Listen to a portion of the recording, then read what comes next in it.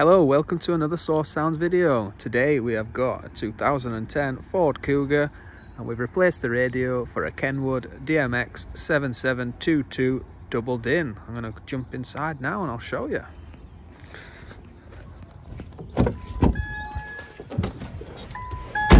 So this is the unit in here fitted lovely. So we've got the steering wheel controls there, look, volume up and down and so on and so forth as we did before.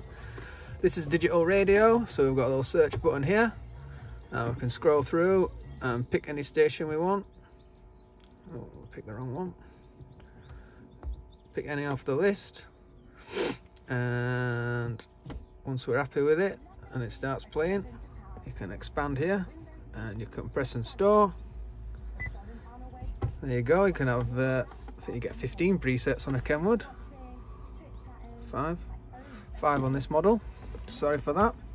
And you've got the normal FM radio there. Seek along. Bit of radio 1 there. Yeah, we'll press and hold and we'll store that in. Lovely jubbly. And we'll pop a little microphone up there. Well, this vehicle had DAB originally, so we have just retained that. And it has got the option for a reverse camera.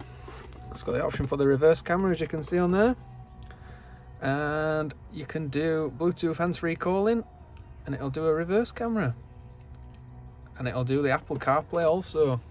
This unit does it wirelessly, but alternatively we have put a USB into the glove box there, so you can plug your phone in and charge it. So if you would like a radio in your Ford Kuga, then please give the experts at Source a call on 0114 257 1550. Thank you for watching.